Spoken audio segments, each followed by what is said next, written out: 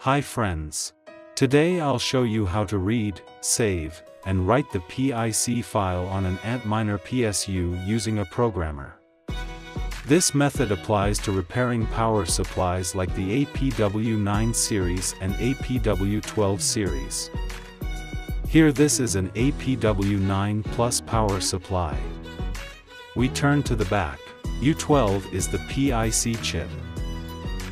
This chip contains a PIC file, and if it gets damaged, after replacing it, we need to rewrite the program for the new PIC chip to resume normal operation. Let's go over the connection method for the relevant cables. On the front of the power board, find the J16 header, which is used for communication between the programmer and the PIC chip.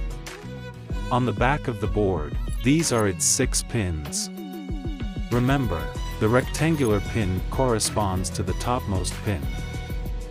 This is the PICKit 3.5 programmer.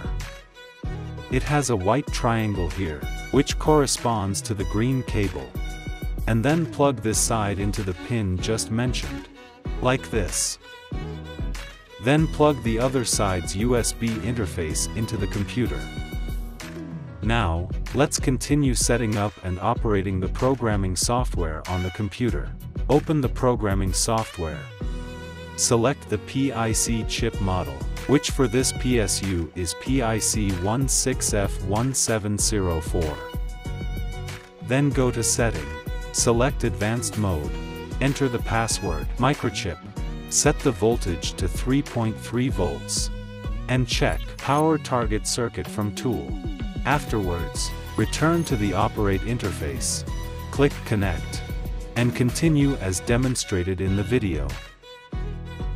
The interface prompts that the target device has been found, indicating that the connection has been successful. Click Read. And then there will be a prompt that the reading is completed. Then click File, Export, and Hex in the upper left corner. And we can save the read file. If we are rewriting the PIC program for the new chip, first go to File, Import, and Hex. Then double-click the file to be written, and click on Program here. As we can see, it has been successfully programmed.